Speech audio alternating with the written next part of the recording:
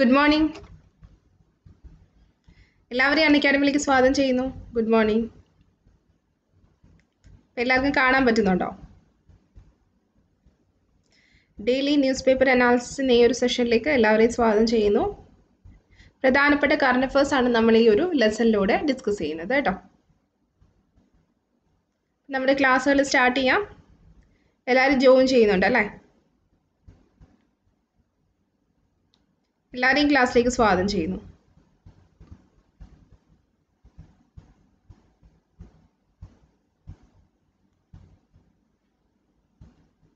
കാണാൻ പറ്റുന്നുണ്ടോ? നിങ്ങൾക്ക് കറക്റ്റായിട്ട് കാണാൻ പറ്റുന്നുണ്ടോ? കാണാൻ പറ്റുന്നെങ്കിൽ ഒന്ന് കമൻറ്റ് ചെയ്യാം.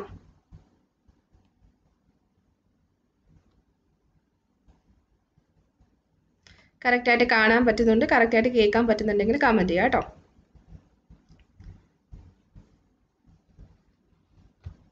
ഓക്കെ, അപ്പോൾ ചുവടുകൾ എന്ന ഈ ഒരു ബാച്ച് കോഴ്സിനെ പറ്റി ഞാൻ പറഞ്ഞിട്ടുണ്ടായിരുന്നു അല്ലേ? ഇന്നലെയാണ് ഈ ഒരു ബാച്ച് കോഴ്സ് സ്റ്റാർട്ട് ചെയ്തത്. അപ്പോൾ നിങ്ങൾക്ക് ഇനിയും ജോയിൻ ചെയ്യാം ഈ ഒരു കോഴ്സിലേക്ക്. 4 സെഷൻസേ ഇവിടെ കഴിഞ്ഞിട്ടുള്ളൂ. ഇന്നലെ 4 ക്ലാസ് ആയിരുന്നു ഉണ്ടായിരുന്നത്. അപ്പോൾ ഇന്ന് മുതൽ പുതിയ സബ്ജക്റ്റുകൾ സ്റ്റാർട്ട് ചെയ്യുന്നുണ്ട് കേട്ടോ. ഇന്ത്യൻ ഭരണഘടന തുടങ്ങിയ സബ്ജക്റ്റുകൾ ഇന്ന് മുതലാണ് സ്റ്റാർട്ട് ചെയ്യുന്നത്. അതുമാത്രമല്ല, നിങ്ങൾക്ക് ഇന്നലത്തെ റെക്കോർഡ് സെഷനും കാണാനായിട്ട് പറ്റും. ഇന്നലത്തെ നോട്ട്സ് നിങ്ങൾക്ക് ഡൗൺലോഡ് ചെയ്തെടുക്കാം കേട്ടോ. PDF ഡൗൺലോഡ് ചെയ്തെടുക്കാം. എല്ലാവർക്കും കാണാൻ പറ്റുന്നുണ്ട് അല്ലേ? ഓക്കെ, അപ്പോൾ ഈ ഒരു സമയത്തിലേക്ക് എന്താണ്, ഈ ഒരു കോഴ്സ് സ്റ്റാർട്ട് ചെയ്യുമ്പോൾ കുറച്ച് പേര് ജോയിൻ ചെയ്യുന്നുണ്ടെന്ന് പറഞ്ഞിട്ടുണ്ടായിരുന്നു. അപ്പോൾ അവർക്ക് വേണ്ടി പറഞ്ഞതാണ്, ഓർക്കാൻ വേണ്ടി പറഞ്ഞതാണ്. അപ്പോൾ നിങ്ങൾക്ക് ജോയിൻ ചെയ്യാം ഇതിലേക്ക്. ചുവടുകൾ എന്നാണ് ഈ ഒരു ബാച്ച് കോഴ്സിന് പേര് നൽകിയിരിക്കുന്നത്. CPOയ്ക്ക് വേണ്ടിയിട്ടുള്ള ബാച്ച് കോഴ്സാണ് കേട്ടോ. CPO എക്സാമിന് വേണ്ടിയിട്ടുള്ള ബാച്ച് കോഴ്സാണ്. ഓക്കെ, ഞാനിവിടെ പറഞ്ഞിട്ടുണ്ടായിരുന്നു 6 എഡ്യൂക്കേറ്റേഴ്സ് ചേർന്നിട്ടാണ് ഈ ഒരു കോഴ്സ് ചെയ്യുന്നത് അല്ലേ? Ismail sir, നബീദ് sir, Febin sir, വിദ്യ മാം, രശ്മി മാം, 6 എഡ്യൂക്കേറ്റേഴ്സ് ചേർന്നിട്ടാണ് ഈ ഒരു കോഴ്സ് ചെയ്യുന്നത്. ഓക്കെ, അപ്പോൾ ഈ കോഴ്സിനെ കുറിച്ചുള്ള ഡീറ്റെയിൽസ് നമുക്ക് ക്ലാസ്സിൻ്റെ ഇടയ്ക്ക് നമുക്ക് പറയാം കേട്ടോ. നിങ്ങൾക്ക് കൂടുതലായിട്ട് എന്തെങ്കിലും അറിയണമെങ്കിൽ ചോദിക്കാം, ഇവിടെ കമൻറ്റ് ബോക്സിലായിട്ട് ചോദിക്കാം. ഇസ്മയിൽ സാറാണ് maths and mental ability cover ചെയ്യുന്നത്. Nabeel sir Indian ഫാക്ട്സും current affairs എന്ന പോർഷൻ കവർ ചെയ്യുന്നു. ഇന്ത്യൻ കോൺസ്റ്റിറ്റ്യൂഷൻ, ഇന്ത്യൻ ഭരണഘടന കവർ ചെയ്യുന്നത് ഫെബിൻ സാറാണ്. വിദ്യ മാം ആണ് general science, physics, chemistry, bio cover ചെയ്യുന്നത്. രശ്മി മാം ആണ് ഇംഗ്ലീഷിലെ ടോപ്പിക്ക് ഫുള്ളായിട്ട് കവർ ചെയ്യുന്നു. IT and cyber law, Kerala facts, Kerala geography, history, നവോത്ഥാനം, ഈ ഒരു പാർട്ട് നമ്മളിവിടെ കവർ ചെയ്യുന്നുണ്ട് കേട്ടോ. നമ്മളുടെ ക്ലാസ്സിൻ്റെ സമയം ഡെയിലി 1 മുതൽ 2 വരെയാണ് സമയം.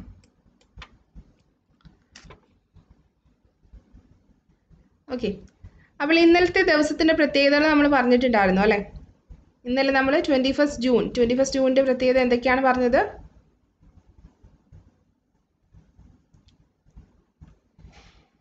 21 ജൂണിൻ്റെ പ്രത്യേകതയാണ് world music day, world hydrography day പറഞ്ഞു അല്ലേ? അപ്പം എല്ലാവർക്കും ഓർമ്മയുണ്ടല്ലോ പറഞ്ഞ കാര്യങ്ങളെല്ലാം. ഇനി 2019 ലോകത്തിലെ ഏറ്റവും മികച്ച foreign direct investment FDI സ്വീകർത്താക്കളിൽ India എത്രാമത്തെ സ്ഥാനത്താണെന്നാണ് ചോദ്യം. അപ്പോൾ ഇന്നലെ ചോദിച്ച കുറച്ച് ക്വസ്റ്റ്യൻസിൻ്റെ റിവിഷനാണ്.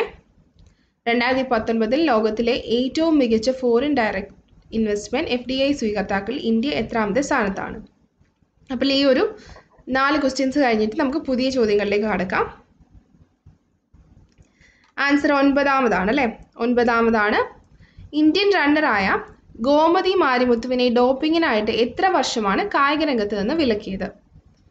ഇന്ത്യൻ റണ്ണറായ ഗോമതി മാരിമുത്തുവിനെ ഡോപ്പിങ്ങിനായി എത്ര വർഷമാണ് കായിക രംഗത്ത് നിന്ന് വിലക്കിയത്? എത്ര വർഷമാണ്?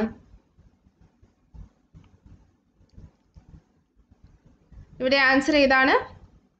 കമൻറ്റ് ചെയ്യാം.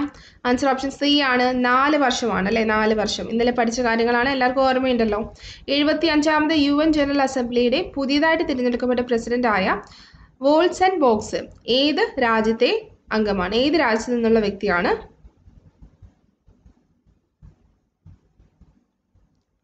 കമൻറ്റ് ചെയ്യാം. ആൻസർ ഓപ്ഷൻ D ആണല്ലേ? തുർക്കിയാണ് ആൻസർ. ഓപ്ഷൻ D ആണ് ആൻസർ. കടബാധ്യതയില്ലാത്ത കമ്പനിയായി മാറിയ മൾട്ടിനാഷണൽ കമ്പനി ഏതാണ്? ഡെപ്റ്റ് ഫ്രീ കമ്പനിയായിട്ട് മാറിയ മൾട്ടിനാഷണൽ കമ്പനി ഏതാണെന്നാണ് ചോദ്യം. Tata steel, Indian oil corporation, Reliance industries, Aditya Birla group, ഏതാണ് കറക്റ്റ്? കടബാധ്യതയില്ലാത്ത കമ്പനിയായിട്ട് മാറിയ മൾട്ടിനാഷണൽ കമ്പനി ഏതാണ്? ആൻസർ ഓപ്ഷൻ സി ആണ്, റിലയൻസ് ഇൻഡസ്ട്രീസ് ആണ് അല്ലേ, റിലയൻസ് ഇൻഡസ്ട്രീസ് ആണ്. ഈ വേൾഡ് കോമ്പറ്റേറ്റീവ് ഇൻഡെക്സിൽ ഇന്ത്യ എത്രാമത്തെ സ്ഥാനത്താണ്? ഇന്ത്യയുടെ സ്ഥാനം എത്ര? 54ാമത്, 43ാമത്, 37ാമത്, 61ാമത്? എത്രാമത്തെ സ്ഥാനമാണ് ഇന്ത്യയുടേത്? 43ാമത്തെ സ്ഥാനമാണ് അല്ലേ, 43ാമത്തെ സ്ഥാനമാണ് ഇന്ത്യയുടെ സ്ഥാനം. അപ്പോൾ 5 ചോദ്യങ്ങൾ ഇന്നലത്തെ റിവിഷൻ ആയിരുന്നു പറഞ്ഞിട്ടുണ്ടായിരുന്നത്. എല്ലാവർക്കും ക്ലിയർ ആയിട്ടുണ്ടല്ലോ ഈ ഒരു ചോദ്യങ്ങളെല്ലാം. 2019 ലോകത്തിലെ ഏറ്റവും മികച്ച ഫോറിൻ ഡയറക്റ്റ് ഇൻവെസ്റ്റ്മെന്റ് സ്വീകർത്താക്കൾ ഇന്ത്യയുടെ സ്ഥാനം 9ാമത്തെ സ്ഥാനമാണ്. ഇന്ത്യൻ റണ്ണറായ ഗോമതി മാരിമുത്തുവിനെ ഡോപ്പിങ്ങിനായിട്ട് 4 വർഷമാണ് കായിക രംഗത്ത് നിന്ന് വിലക്കിയത്. 75ാമത് UN ജനറൽ അസംബ്ലിയിലെ പുതുതായിട്ട് തിരഞ്ഞെടുക്കപ്പെട്ട പ്രസിഡന്റ് എവിടെ നിന്നുള്ള വ്യക്തിയാണ്? ആൻസർ തുർക്കിയാണ്. ആ കടബാധ്യതയില്ലാത്ത നെറ്റ് ഫ്രീ കമ്പനി അല്ലെ, ഡെപ്റ്റ് ഫ്രീ കമ്പനി ആയിട്ട് മാറിയ മൾട്ടിനാഷണൽ കമ്പനി ഏതാണ്? റിലയൻസ് ഇൻഡസ്ട്രീസ് ആണ് ഡെപ്റ്റ് ഫ്രീ കമ്പനി ആയിട്ട് മാറിയത്. വേൾഡ് കോമ്പറ്റീറ്റീവ്നെസ് ഇൻഡെക്സിൽ ഇന്ത്യയുടെ സ്ഥാനമാണ് 43ാമത്തെ സ്ഥാനം. ഇനി അപ്പോൾ ഇന്ന് ജൂൺ 23 എന്തൊക്കെയാണ് ഇന്നത്തെ ദിവസത്തിന്റെ പ്രത്യേകത പറയുന്നത്? ജൂൺ 23 എന്തൊക്കെയാണ് പറയാ? ഇന്റർനാഷണൽ ഒളിമ്പിക് ഡേ ആണ് അല്ലേ, ഇന്റർനാഷണൽ ഒളിമ്പിക് ഡേ ആണ് ജൂൺ 23. ഇന്റർനാഷണൽ ഒളിമ്പിക് ഡേ ആണ്. United Nations public service day ആണ് ഇന്ന്. ഇന്റർനാഷണൽ വിഡോസ് ഡേയും ആണ് കേട്ടോ. അപ്പോൾ ഈ ഒരു 3 ഇമ്പോർട്ടൻസ് ആണ് നോട്ട് ചെയ്യേണ്ടത്. International Olympic day, United Nations public service day, international widows day. Okay, not ചെയ്യുന്നുണ്ടോ? ഇന്നത്തെ ദിവസത്തിന്റെ ഇമ്പോർട്ടൻസ് ആണ് നമ്മളിവിടെ പറയുകയുണ്ടായത്. എന്തൊക്കെയാണ് കമന്റ് ചെയ്യാം. International Olympic day, United Nations public service day, international widows day അല്ലേ. ഓക്കെ, ഇനി നമുക്ക് പ്രധാനപ്പെട്ട ഓരോ ന്യൂസിലേക്ക് പോകാം. അപ്പോൾ ഉറവിടത്തിൽ തന്നെ കൊതുകിനെ കൊല്ലാനുള്ള പദ്ധതിയാണ് അല്ലേ ഈ ഒരു തോട്ടങ്ങളിലേക്ക് നീങ്ങാം എന്ന ക്യാമ്പയിൻ 25 മുതലാണ്. അപ്പോൾ ഡെങ്കിപ്പനി കേസുകൾ സംസ്ഥാനത്ത് കൂടുതൽ റിപ്പോർട്ട് ചെയ്യുന്ന സാഹചര്യത്തിലാണ് ഈ ഒരു ക്യാമ്പയിന് തുടക്കമിടുന്നത് കേട്ടോ. തോട്ടങ്ങളിലേക്ക് നീങ്ങാം എന്നൊരു ക്യാമ്പയിന് തുടക്കമിടുന്നത്. എന്താണ് ഈ ഒരു ക്യാമ്പയിൻ കൊണ്ട് എയിം ചെയ്യുന്നത്, ലക്ഷ്യമാക്കുന്നത് എന്താണ്? ഡെങ്കിപ്പനി കേസുകൾ സംസ്ഥാനത്ത് റിപ്പോർട്ട് ചെയ്യുന്ന സാഹചര്യത്തിൽ ആരോഗ്യ വകുപ്പ് തദ്ദേശ സ്വയംഭരണ സ്ഥാപനങ്ങളിലൂടെ തോട്ടങ്ങളിലേക്ക് നീങ്ങാം എന്ന പേരിൽ ഉറവിട നശീകരണത്തിനായിട്ടുള്ള ക്യാമ്പയിനാണ് 25 മുതൽ സംഘടിപ്പിക്കുന്നത് അല്ലേ. അപ്പോൾ എന്താണ്? കൊതുകിന്റെ ഉറവിടം നശീകരിക്കാനുള്ള ക്യാമ്പയിനാണ് ഇതുകൊണ്ട് ഉദ്ദേശിക്കുന്നത്. റബ്ബർ, കമുങ്ങ്, പൈനാപ്പിൾ, കൊക്കോ തോട്ടങ്ങളിൽ ഈഡിസ് കൊതുകിന്റെ വലിയ തോതിലുള്ള പ്രജനന ഉറവിടങ്ങളാണെന്നുള്ള കണ്ടെത്തലിനെ തുടർന്നാണ് ഈ ഒരു പ്രചാരണം സംഘടിപ്പിക്കുന്നത്. തദ്ദേശ സ്വയംഭരണ സ്ഥാപനങ്ങൾ വഴി നടത്തേണ്ട പ്രവർത്തനങ്ങളുടെ മാർഗനിർദ്ദേശങ്ങൾ ആരോഗ്യവകുപ്പ് പുറത്തിറക്കിയിട്ടുണ്ട് കേട്ടോ. അപ്പോൾ ഇതെന്താണ്? തോട്ടങ്ങളിലേക്ക് നീങ്ങാമെന്നൊരു ക്യാമ്പയിൻ എന്തിൻ്റെ സാഹചര്യത്തിലാണ്? ഇപ്പോൾ ഡെങ്കിപ്പനിയുടെ കേസുകൾ സംസ്ഥാനത്ത് കൂടുതൽ റിപ്പോർട്ട് ചെയ്യുന്ന സാഹചര്യത്തിലാണ് ഈ ഒരു ക്യാമ്പയിന് തുടക്കമിട്ടത്. കൊതുകിൻ്റെ ഉറവിട നശീകരണം അല്ലെ, ഈഡിസ് കൊതുകുകളുടെ ഉറവിട നശീകരണമാണ് ഈ ഒരു പദ്ധതി കൊണ്ട് ലക്ഷ്യമിടുന്നത്. $15,000 കോടി തൊട്ട് റിലയൻസ് ഓഹരി മൂല്യം. ഓക്കെ, വെള്ളിയാഴ്ച ഓഹരി വിപണി മൂല്യം 11 ലക്ഷം കോടി രൂപ കടന്ന റെക്കോർഡിട്ട റിലയൻസ് ഇൻഡസ്ട്രീസിന്റെ വിപണി മൂല്യം ഇന്നലെ $15,000 കോടി എന്ന നാഴികക്കല്ലും താണ്ടി. ഈ നിലയിലെത്തുന്ന ആദ്യത്തെ ഇന്ത്യൻ കമ്പനിയാണ് റിലയൻസ്. ഓക്കെ, അപ്പോൾ എന്താണ്? $15,000 കോടി എന്ന നാഴികക്കല്ലിലെത്തുന്ന ആദ്യത്തെ ഇന്ത്യൻ കമ്പനിയാണ് റിലയൻസ്. Okay, Reliance industries. വിപണിയിലെ മൊത്തം റിലയൻസ് ഓഹരികളുടെ മൂല്യം, മാർക്കറ്റ് ക്യാപിറ്റലൈസേഷൻ അപ്പോൾ എന്താണ്? വെള്ളിയാഴ്ചയാണ് 11,15,418 കോടി രൂപയായത്.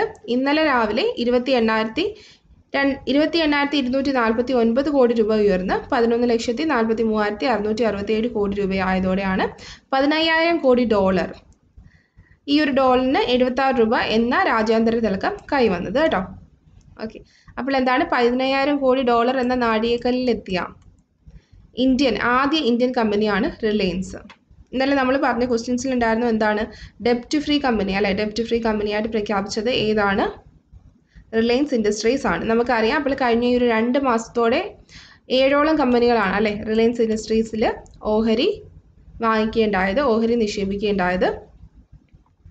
ഓക്കെ, $15,000 കോടി തൊട്ട് റിലയൻസിന്റെ ഓഹരി മൂല്യം. 58 ദിവസത്തിനുള്ളിൽ ഏതാണ്ട് 1.6 ലക്ഷം കോടി രൂപ വിദേശ നിക്ഷേപകരിൽ നിന്ന് മൂലധന സമാഹരണം നടത്തിയതോടെയാണ് കമ്പനി കടമില്ലാ കമ്പനിയായിട്ട് മാറിയതെന്ന് ചെയർമാൻ മുകേഷ് അംബാനി പ്രഖ്യാപിച്ചതോടെയാണ് വെള്ളിയാഴ്ച കമ്പനിയുടെ ഓഹരി വില 6% ഉയർന്ന് റെക്കോർഡിട്ടത്. ഓക്കെ, ഇനി ചൈനയുടെ കടന്നുകയറ്റം അല്ലെ. ഇപ്പോൾ ചൈന നമ്മുടെ ഇന്ത്യ അതിർത്തിയിൽ നടക്കുന്ന പ്രശ്നങ്ങൾ നമുക്ക് എല്ലാവർക്കും അറിയാം, സംഘർഷങ്ങൾ. അപ്പോൾ ഈ ഒരു സംഘർഷത്തിന്റെ സാഹചര്യത്തിൽ ചൈനയുടെ കടന്നുകയറ്റം വ്യക്തമാക്കി ഉപഗ്രഹ ചിത്രങ്ങൾ. സംഘർഷം നിലനിൽക്കുന്ന പാങ്കോങ് തടാകത്തിന്റെ വടക്കൻ തീരത്തുള്ള മലനിരകളിൽ ചൈന നടത്തിയ കടന്നുകയറ്റം വ്യക്തമാക്കുന്ന ഉപഗ്രഹ ദൃശ്യങ്ങളാണ് ഓസ്ട്രേലിയൻ ഉപഗ്രഹ വിശകലന വിദഗ്ധർ നെയ്തൻ റൂസർ പുറത്തുവിട്ടത്. അപ്പോൾ 8 മലനിരകളിൽ 8ാമത്തെ മലനിര വരെയാണ് ഇന്ത്യൻ അതിർത്തി. 4ാമത്തേതിൽ അതിർത്തി അവസാനിക്കുന്നുവെന്നാണ് ചൈനയുടെ വാദം. 8നും 4നും ഇടയിലുള്ള മലനിരകളിൽ ഇരു സേനകളും പരസ്പരം പെട്രോളിംഗ് നടത്തുന്ന പ്രദേശമാണ്. എന്നാൽ 4ലേക്ക് അതിക്രമിച്ചു കയറിയ ചൈന ടെന്റുകളും സേനാ സന്നാഹങ്ങളും സ്ഥാപിച്ചതാണ് ഈ ഒരു ദൃശ്യത്തിൽ ഉള്ളത്. ഓക്കെ, അപ്പോൾ ഈ ഒരു സംഘർഷത്തെ തുടർന്ന് കൂടുതൽ ചർച്ചകൾ ഇന്നും ഈ ഒരു ദിവസങ്ങളിൽ വരുന്ന ദിവസങ്ങളിൽ നടത്തുമെന്നാണ് പറഞ്ഞിട്ടുള്ളത്. അപ്പോൾ ഇതിനെക്കുറിച്ച് ഒരു തീരുമാനം ഉണ്ടാക്കാനായിട്ട്. അപ്പോൾ ഇന്നലത്തെ ക്ലാസ്സിൽ നമ്മൾ 6 വരെയുള്ള പറഞ്ഞിട്ടുണ്ടായിരുന്നു അല്ലെ ചോദ്യങ്ങൾ കഴിഞ്ഞ ന്യൂസ് പേപ്പറിൽ. അപ്പം നമ്മുടെ SCRT 1 മുതൽ 10 വരെയുള്ള ക്ലാസ്സുകളിൽ നിന്നുള്ള ക്വസ്റ്റ്യൻസ് ആണ് ഇവിടെ വരുന്നത്. ഇവിടെ ആദ്യം നമ്മൾ 1 മുതൽ 6 വരെയുള്ള പോയിന്റ്സ് പറഞ്ഞിട്ടുണ്ട്. അപ്പോൾ അത് നോട്ട് ചെയ്യുക. അതിനുശേഷമുള്ള പോയിന്റ്സ് നമുക്ക് നോക്കാം അല്ലേ. അപ്പോൾ അരി വാങ്ങുവാൻ ക്യൂവിൽ കാത്തു നിൽക്കുന്നു ഗാന്ധി, അരികെ കൂറ്റൻ കാറിലേറി നീങ്ങുന്നു ഗോഡ്സെ. എൻ വി കൃഷ്ണവാര്യരുടെ ഗാന്ധിയും ഗോഡ്സെയും എന്ന കവിതയിൽ നിന്നാണ് ഈ ഒരു വരികൾ. അപ്പോൾ ഈ ഒരു വരികൾ ഏത് കവിതയിൽ നിന്നാണെന്ന് ചോദിച്ചാൽ അറിയണം അല്ലേ.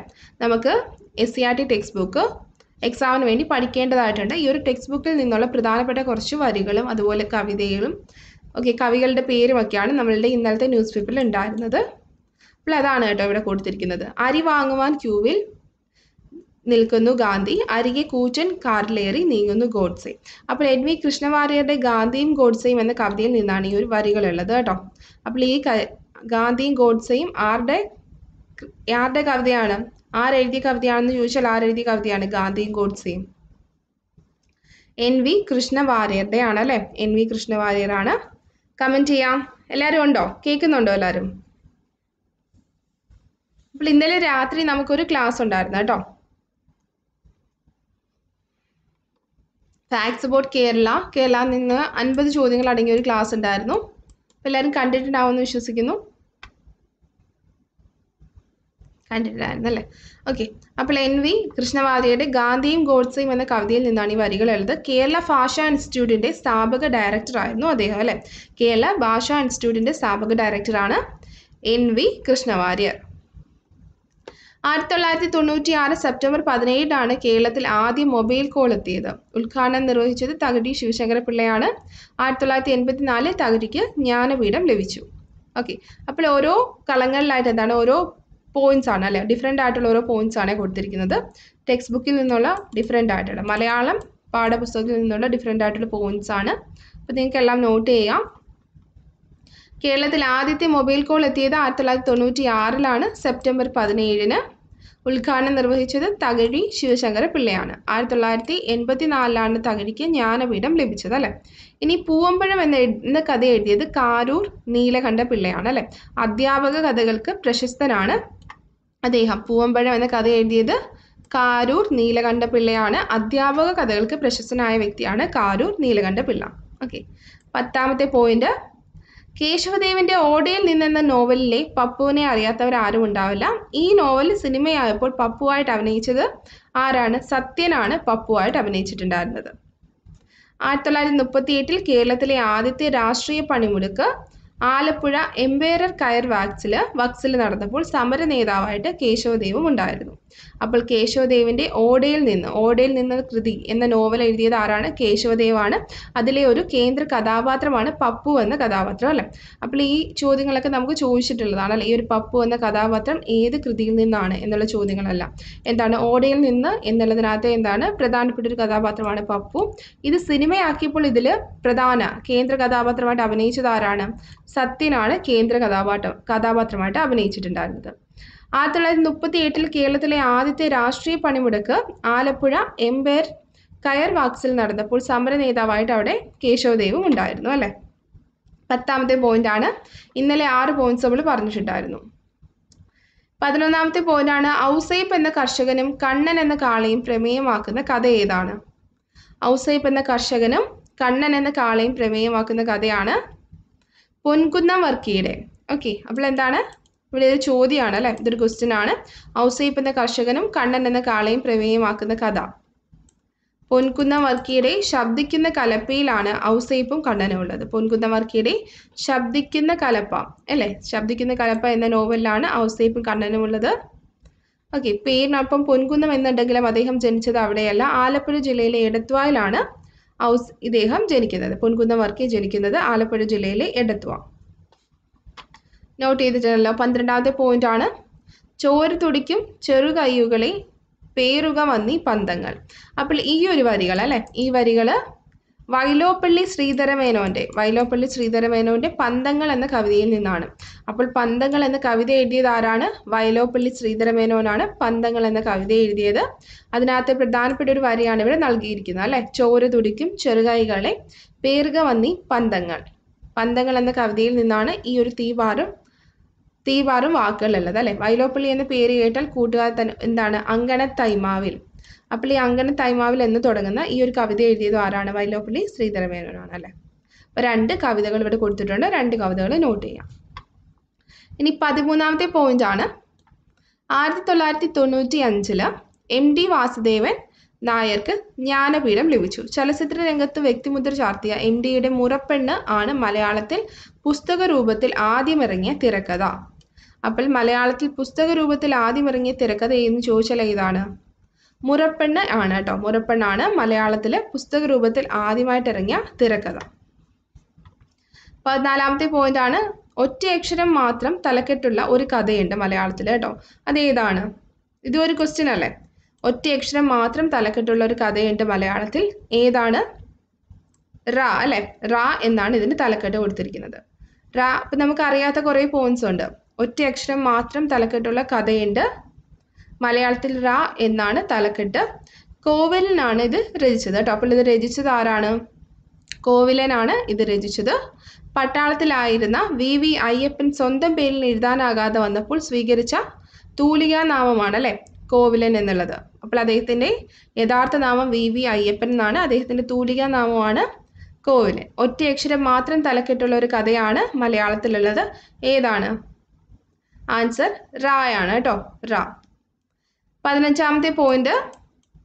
ലളിതാംബിക അന്തർജനം എന്ന് കേട്ടാൽ അഗ്നിസാക്ഷി ഓർക്കാതിരിക്കുന്നത് എങ്ങനെയാണ്?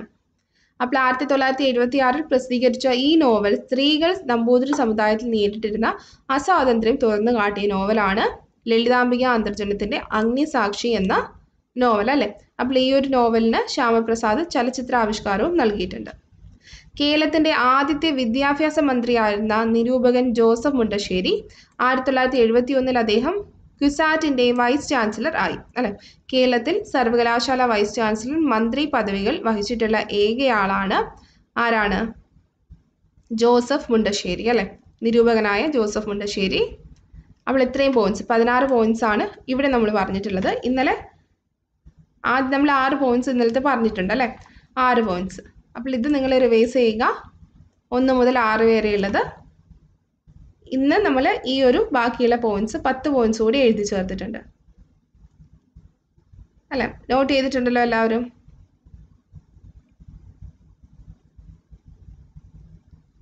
ബാക്കി ഇനി കുറച്ചുകൂടി കാര്യങ്ങളുണ്ട് കേട്ടോ, അത് നമുക്ക് നാളത്തെ ക്ലാസ്സിനൊപ്പം നമുക്ക് പറയാം. എല്ലാവർക്കും ഓക്കെ അല്ലേ? എഴുതിയിട്ടുണ്ടല്ലോ എല്ലാവരും? ഓക്കെ. അപ്പോൾ ഇന്നത്തെ ന്യൂസ് പേപ്പറിൽ കുറച്ച് പ്രീവിയസ് ഇയർ ക്വസ്റ്റ്യൻസ് ഉണ്ട് കേട്ടോ. അപ്പോൾ നിങ്ങൾക്കത് നോട്ട് ചെയ്യാം. അപ്പോൾ നമ്മളിവിടെ പറയണോ അത് നിങ്ങൾ ന്യൂസ് പേപ്പർ നോക്കിയിട്ട് എഴുതിയെടുക്കുമോ? കമ്പ്യൂട്ടർ, IT ആൻഡ് സൈബർ ലോയിൽ നിന്നുള്ള കുറച്ച് ടോപ്പിക്കാണ്. അപ്പോൾ താഴെ കൊടുത്തിരിക്കുന്നവയിൽ 4ാമത്തെ ജനറേഷൻ കമ്പ്യൂട്ടറിന് ഉദാഹരണം ഏതാണ്? 1ാമത്തെ ചോദ്യമാണ് കേട്ടോ. 1ാമത്തെ ചോദ്യം, താഴെ കൊടുത്തിരിക്കുന്നവയിൽ 4th ജനറേഷൻ കമ്പ്യൂട്ടറിന് എക്സാമ്പിൾ ഏതാണ്? 4ാമത്തെ ജനറേഷൻ കമ്പ്യൂട്ടറിന് എക്സാമ്പിൾ. നാലാമത്തെ ജനറേഷൻ എക്സാമ്പിൾ ഏതാണ്? IBM 370, IBM 4341, IBM 1401, D Univac. ഏതാണ് ആൻസർ?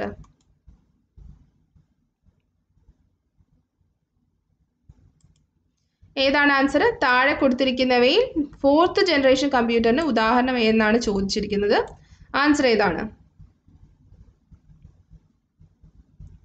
കമന്റ് ചെയ്യാം. കേൾക്കുന്നില്ലേ നിങ്ങൾ? കേൾക്കാൻ പറ്റുന്നുണ്ടോ?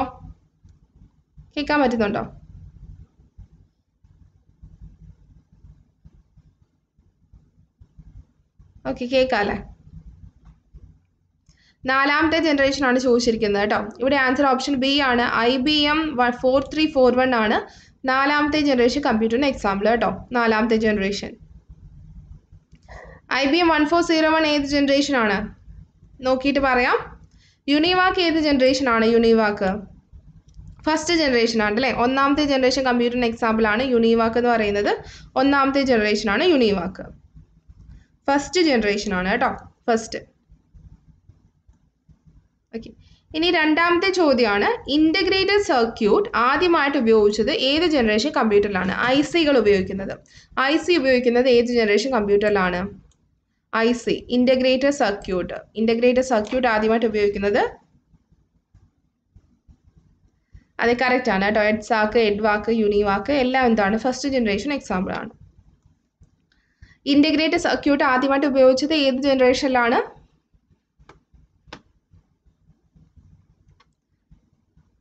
കറക്റ്റ് ആണ്. മൂന്നാമത്തെ ജനറേഷനിലാണ് അല്ലേ? മൂന്നാമത്തെ ജനറേഷനിലാണ് ഇൻ്റഗ്രേറ്റഡ് സർക്യൂട്ട്സ് ഉപയോഗിക്കുന്നത്.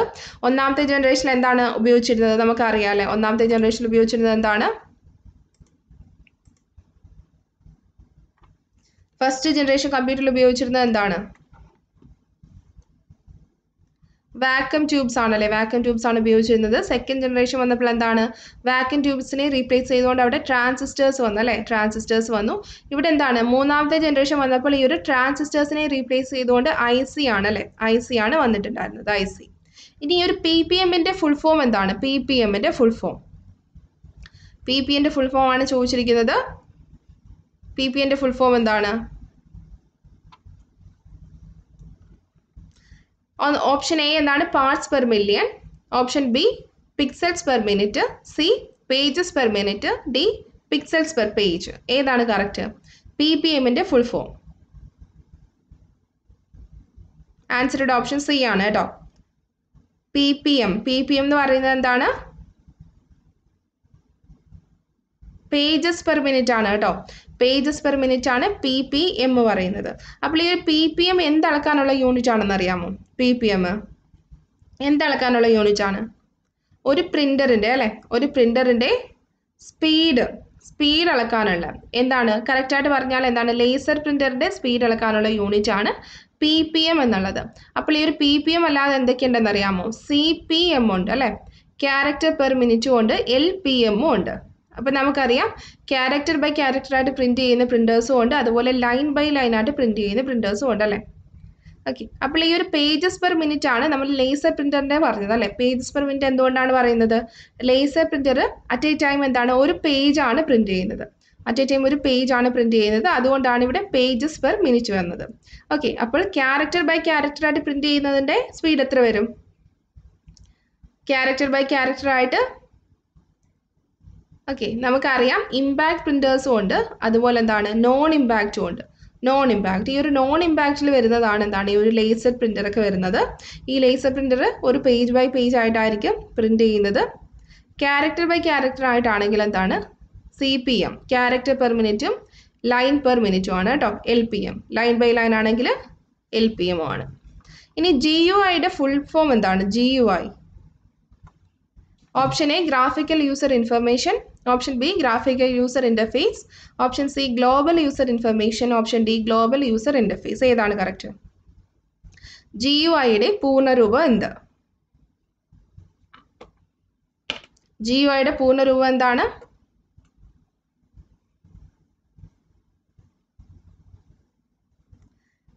കറക്റ്റ് ആണ് കേട്ടോ. ഗ്രാഫിക്കൽ യൂസർ ഇൻ്റർഫേസ് ആണ് കറക്റ്റ്. ബിജോ, ആതിര, അശ്വിൻ, അഖിലേഷ് കറക്റ്റ് ആണ്. ഓപ്ഷൻ ബി ആണ് ഗ്രാഫിക്കൽ യൂസർ ഇന്റർഫേസ് ആണ് കറക്റ്റ് ആൻസർ. URLന്റെ ഫുൾ ഫോം എല്ലാവർക്കും അറിയാമല്ലോ. URLന്റെ ഫുൾ ഫോം എന്താണ്? URL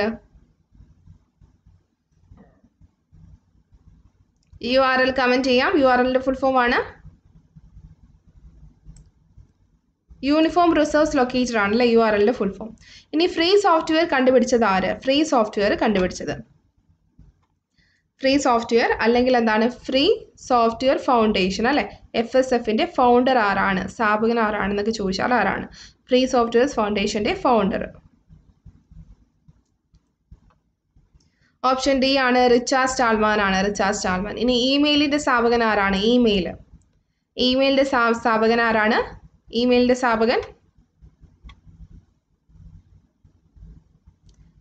സ്ഥാപകനാണ് വേഗം കമന്റ് ചെയ്യാം. ഇമെയിലിന്റെ സ്ഥാപകൻ ആരാണ്? ഓപ്ഷൻ എ ആണ് റേ ടോമിൽസൺ ആണ് അല്ലെ. റേ ടോമിൽസൺ ആണ് ഇമെയിലിന്റെ സ്ഥാപകൻ. ഓക്കെ, അപ്പോൾ നമ്മൾ ഇമെയിൽ അയക്കാനായിട്ട് ഉപയോഗിക്കുന്ന പ്രോട്ടോകോൾസ് ഏതൊക്കെയാണ്? ഏത് പ്രോട്ടോകോളാണ് ഇമെയിൽ അയക്കാനായിട്ട് ഉപയോഗിക്കുന്ന പ്രോട്ടോകോൾ ചോദിച്ചു കഴിഞ്ഞാൽ ഏത് നിയമമാണ്, ഏത് പ്രോട്ടോകോളാണ് ഉപയോഗിക്കുന്നത്? SMTP ആണ് അല്ലേ. SMTP ആണ്. SMTPയുടെ ഫുൾ ഫോം ചോദിക്കാറുണ്ട്. എന്താണ്? സിമ്പിൾ മെയിൽ ട്രാൻസ്ഫർ പ്രോട്ടോകോൾ ആണ് SMTPയുടെ ഫുൾ ഫോം. SMTPയും POP3 ആണ് കേട്ടോ. അപ്പോൾ നമ്മൾ മെയിൻ പറയുന്നത് കൂടുതലായിട്ട് എന്താണ്? SMTP ആണ് പറയുന്നത്. SMTP. മൊബൈൽ ഫോൺ കണ്ടുപിടിച്ചത് ആര്? മൊബൈൽ ഫോൺ കണ്ടുപിടിച്ചത് ആരാണ്?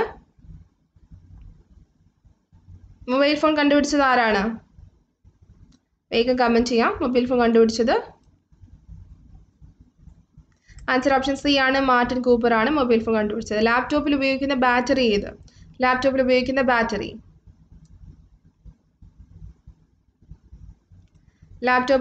ബാറ്ററി ഏതാണ്? ഓപ്ഷൻ ഡി ആണല്ലേ, ലിഥിയം അയോൺ സെൽ ആണ് ലാപ്ടോപ്പിൽ ഉപയോഗിക്കുന്ന ബാറ്ററിയാണ്. Option D lithium ion cell അല്ലേ. ഇനി IT Act 2000 നിലവിൽ വന്നത് എപ്പോഴാണ്? IT Act 2000 നിലവിൽ വന്നത് എപ്പോൾ?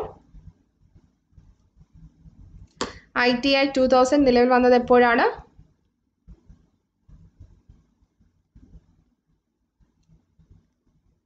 ആൻസർ ഇവിടെ ഓപ്ഷൻ എ. ഏതാണ് ആൻസർ? IT Act 2000 നിലവിൽ വന്നത് എപ്പോഴാണ്? ആൻസർ ഓപ്ഷൻ എ ആണ് 2000 ഒക്ടോബർ 17 കേട്ടോ IT Act നിലവിൽ വന്നത്. അപ്പോൾ ഇത് അമെൻഡ് ചെയ്തത്, ഭേദഗതി ചെയ്തത് ഏത് വർഷമാണ്? IT Actന് ഭേദഗതി നടത്തിയത് അല്ലെ, ഭേദഗതി വരുത്തിയത് ഏത് വർഷമാണ്? ഒരു വട്ടമാണ് ഭേദഗതി വരുത്തിയിട്ടുള്ളത്. അത് ഏത് വർഷമാണ്?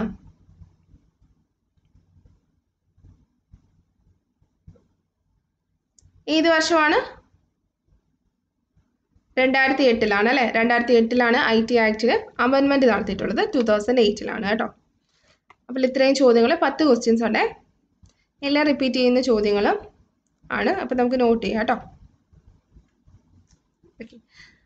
ഏത് രാജ്യമാണ് ഇപ്പോൾ പൗരത്വ നിയമത്തിൽ ഭേദഗതി വരുത്താൻ തീരുമാനിച്ചിട്ടുള്ളത്? An അമെൻമെന്റ് in the nation citizenship act. ആ ഒരു നേഷന്റെ സിറ്റിസൺഷിപ്പ് ആക്ടിൽ ഭേദഗതി വരുത്താൻ, അമെൻഡ് ചെയ്യാൻ വേണ്ടി തീരുമാനിച്ചിട്ടുള്ളത് ഏത് രാജ്യമാണ് ഇപ്പോൾ? ഏത് രാജ്യമാണ് തീരുമാനിച്ചിട്ടുള്ളത്? India, Nepal, Bangladesh, Myanmar. ഏതാണ്?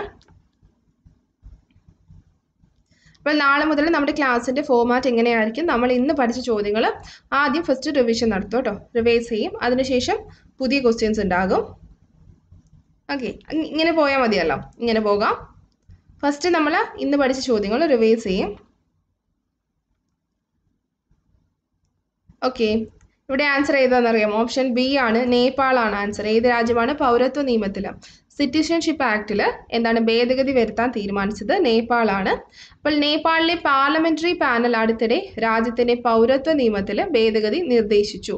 ഈ ഒരു ഭേദഗതി പ്രകാരം എന്താണ്? നേപ്പാളി പൗരനെ വിവാഹം കഴിക്കുന്ന ഒരു വിദേശ സ്ത്രീക്ക് സ്വാഭാവിക പൗരത്വം ലഭിക്കാൻ 7 വർഷം വരെ കാത്തിരിക്കേണ്ടി വരും. അപ്പോൾ ഇതാണ് ഇവിടുത്തെ ഈ ഒരു രാജ്യത്തെ എന്താണ് സിറ്റിസൺഷിപ്പ് ആക്ടിൽ ഭേദഗതി വരുത്താൻ തീരുമാനിച്ചിട്ടുള്ളത്. നേപ്പാളിലെ പാർലമെന്ററി പാനലാണ് അടുത്തിടെ രാജ്യത്തിന്റെ പൗരത്വ നിയമത്തിൽ ഭേദഗതി നിർദ്ദേശിച്ചത്.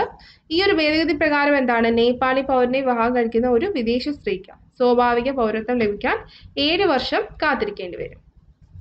ഇനി ഫോർബ്സിന്റെ ലോകത്തിലെ മികച്ച 10 സമ്പന്നരുടെ പട്ടികയിൽ ഉൾപ്പെട്ട ഇന്ത്യൻ ആരാണ്?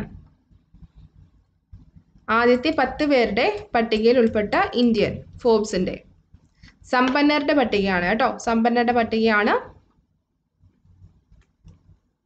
അപ്പോൾ ഓരോ കാറ്റഗറിയിലായിട്ടുള്ള ഫോബ്സിൻ്റെ പട്ടികകളിൽ നമ്മൾ കഴിഞ്ഞ ക്ലാസ്സിൽ പറഞ്ഞിട്ടുണ്ട് അല്ലേ.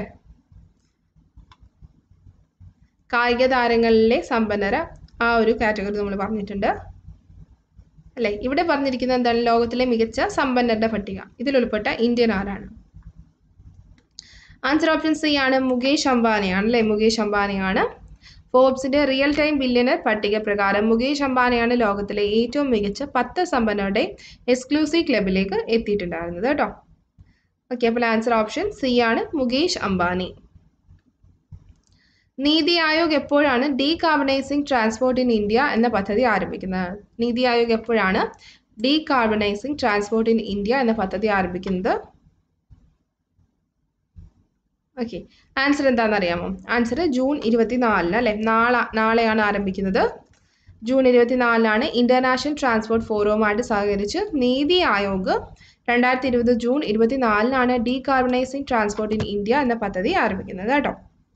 ഓക്കെ, അപ്പോൾ ഈ ഒരു 3 ക്വസ്റ്റ്യൻസ് ആണ് നമ്മൾ പുതിയതായിട്ടുള്ള ചോദ്യങ്ങളായിട്ട് പറഞ്ഞത്. അല്ലാതെ നമ്മൾ ന്യൂസ് പേപ്പർ കട്ടിങ്ങിൽ നമ്മൾ പുതിയ മറ്റ് കറണ്ട് അഫയേഴ്സും പറഞ്ഞിട്ടുണ്ട്.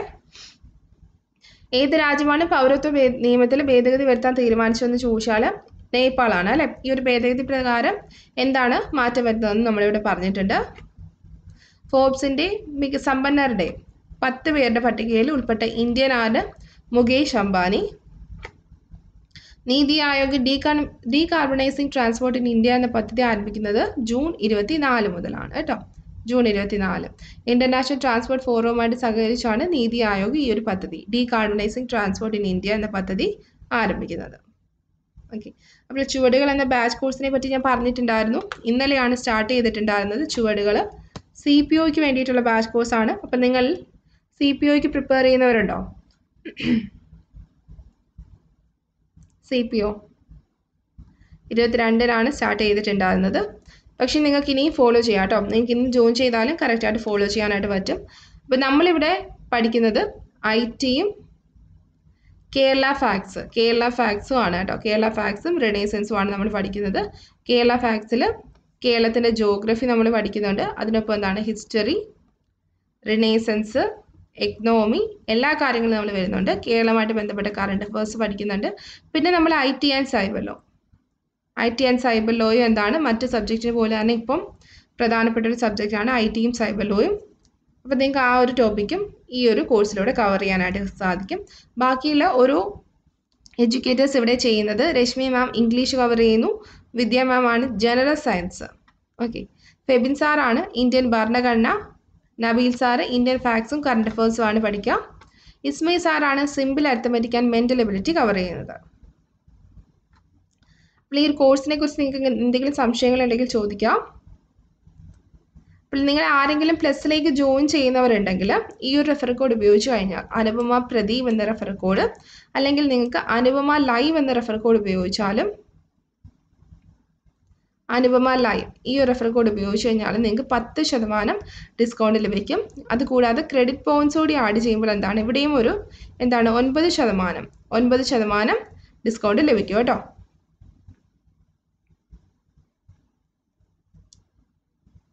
അപ്പം നിങ്ങൾക്ക് ഈ ഒരു കോഴ്സിനെ കുറിച്ച് എന്തെങ്കിലും സംശയങ്ങൾ ഉണ്ടെങ്കിൽ ചോദിക്കാം. ഈ ഒരു കോഴ്സിൻ്റെ ഫീസ് സ്ട്രക്ചർ ഇങ്ങനെയാണ്. ഒരു മാസത്തേക്ക് 1400 ആണ്.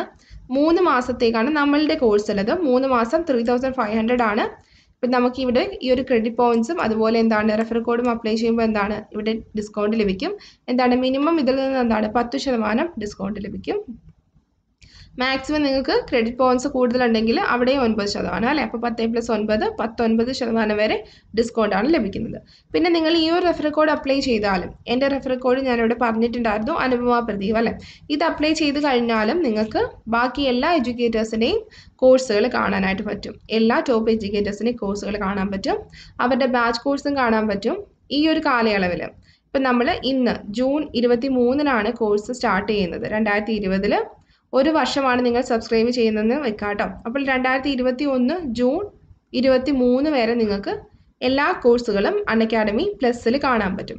അപ്പോൾ പുതിയ കോഴ്സുകൾ നമ്മൾ ലോഞ്ച് ചെയ്യുമല്ലോ, പുതിയ കോഴ്സുകൾ സ്റ്റാർട്ട് ചെയ്യുന്നുണ്ട്. ഓക്കെ, അപ്പോൾ അത് മാത്രമല്ല ഇനി വരുന്ന എക്സാമുകൾക്കായിട്ട് പ്രിപ്പയർ ചെയ്യുന്നവർക്ക് എല്ലാം എന്താണ് നമ്മൾ ഒരു 1 ഇയറിലേക്കുള്ള സബ്സ്ക്രിപ്ഷൻ എടുക്കുന്നതായിരിക്കും നന്നായിട്ടുണ്ടാകുക. ഓക്കെ, ഇപ്പോൾ 1 ഇയർ ആകുമ്പോൾ നിങ്ങൾക്ക് ഇവിടെ കാണാൻ പറ്റും ഒരു മാസം എന്താണ് 583 രൂപയാണ് കേട്ടോ, 583. അപ്പോൾ ഇതിൽ നിന്ന് ഈ ഒരു 7000-ൽ നിന്ന് എന്താണ് 10% കുറയുമ്പോൾ ഇവിടെ ഇതിൽ നിന്ന് കുറച്ചുകൂടെ കുറയും കേട്ടോ, വ്യത്യാസം വരും.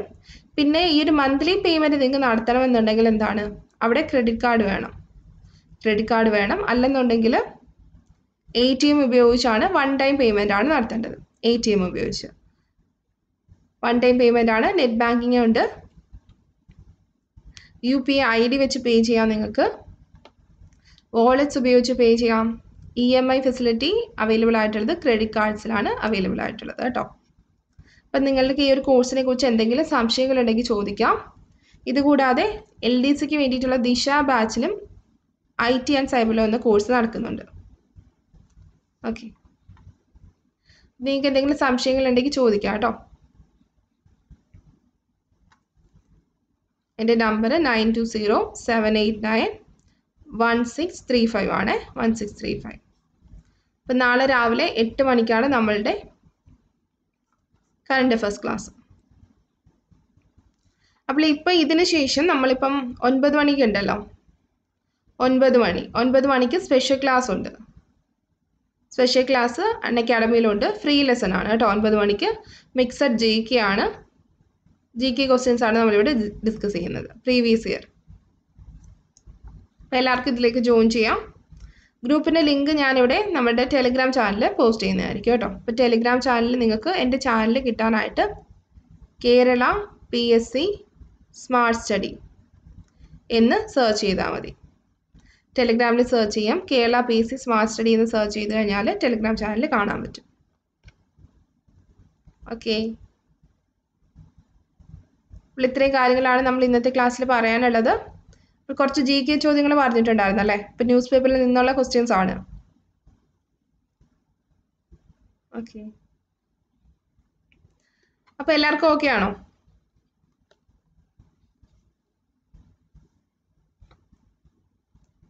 അപ്പോൾ എല്ലാവർക്കും ക്ലാസ്സുകൾ മനസ്സിലായെന്ന് വിശ്വസിക്കുന്നു. അപ്പം നാളെ രാവിലെ 8 മണിക്ക് എല്ലാവരെയും കാണാം കേട്ടോ, നാളെ രാവിലെ 8 മണിക്ക്. അപ്പോൾ ഇനി നമുക്ക് സ്പെഷ്യൽ ക്ലാസ്സുകളുണ്ട്. അൺഅക്കാഡമി പ്ലാറ്റ്ഫോമിലേക്ക് നിങ്ങൾക്ക് വന്നു കഴിഞ്ഞാൽ ബാക്കിയുള്ള ക്ലാസ്സെല്ലാം കാണാൻ പറ്റും. അപ്പോൾ ഇതുവരെ ഈ ഒരു ക്ലാസ് കണ്ട എല്ലാവർക്കും നന്ദി. അപ്പോൾ നിങ്ങൾക്ക് ഈ ഒരു ക്ലാസ് ഇഷ്ടപ്പെട്ട് കഴിഞ്ഞാൽ നല്ലൊരു ഫീഡ്ബാക്ക് നൽകാം. ഈ ഒരു ലെസൺ ഇഷ്ടപ്പെട്ടാൽ ഈ ഒരു ലെസൺ ലൈക്ക് ചെയ്യാം. ഓക്കെ.